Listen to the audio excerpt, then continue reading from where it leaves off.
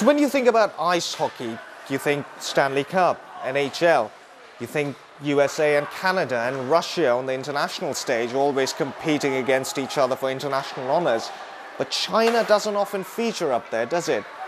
What we're about to find out, though, is that more and more children in this country as young as 8 years of age, they're beginning to take up the sport and hoping to change the fortunes of this country in ice hockey in the near future.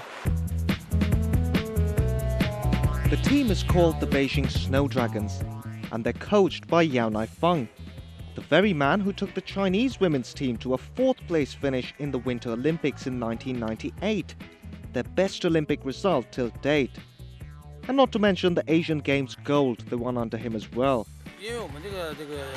It's not exactly a case of the earlier the better, but they do start from the age of 4 or 5. Ice hockey has a lot of different stages. There's a lot of dependence on the body as well as the equipment, learning to work that first. Then they need to learn ice hockey itself, so it needs some time. And soon they'll be testing those skills in Shenzhen at the beginning of May for the Asian Junior Ice Hockey Challenge, in what's likely to continue the game's growing influence in the country. Nowadays we have a lot of games, and there's still a Beijing Youth League which isn't over yet. But compared with foreign countries, we still have fewer teams. So by participating in the Shenzhen Youth Challenge, we want to help spread the game to different places and expand its influence. It's not about the result because ice hockey is developing well in Beijing, while the same can't be said for Shenzhen.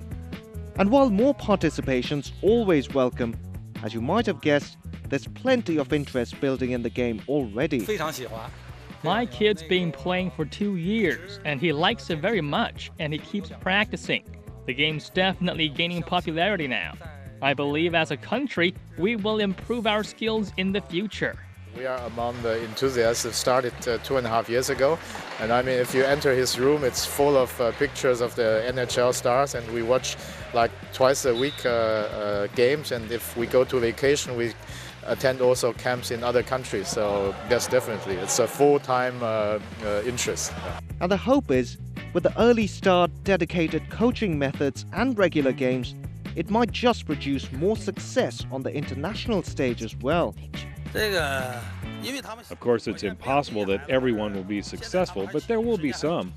And even if they don't represent China someday, playing the game now and training the way they do, no matter what they do when they grow up, this will help in their future lives. But like the coach says, there may just be someone who gets to the top as well. This is Barua for East West Sports on BON.